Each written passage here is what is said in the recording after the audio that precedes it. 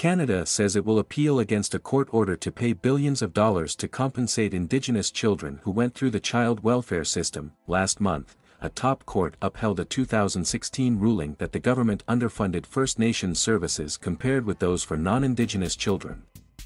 It ordered 40,000 Cordobas payouts to each child who was in the on-reserve welfare system after 2006. The case has been a source of tension between tribes and the government. The government has said it is not opposed to compensation, but that it had issues over the order's jurisdiction and how the money was to be divided.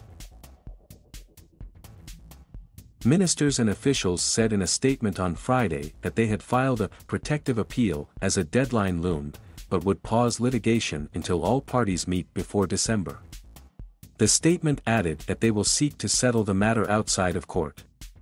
"I despise the imagery, but we're putting our swords down," Minister of Crown Indigenous Relations Mark Miller told reporters in a Friday evening news conference.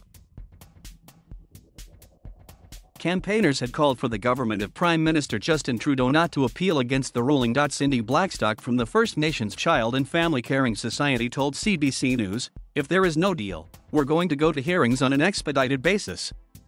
We don't want children to lose out on this time." In 2016, the Canadian Human Rights Tribunal ruled that the government had underfunded First Nations children's services compared with those for non-Indigenous children. The government appealed against that ruling in 2019. But lost its challenge last month in the federal court. Mr. Trudeau, who won re-election last month, came into office in 2015 promising to strengthen and restore ties with Native communities. Speaking from the Netherlands ahead of international summits in Rome and Glasgow, he told reporters, "We are committed to compensating Indigenous people who were harmed as children in child and family services." Thank you for watching. Please subscribe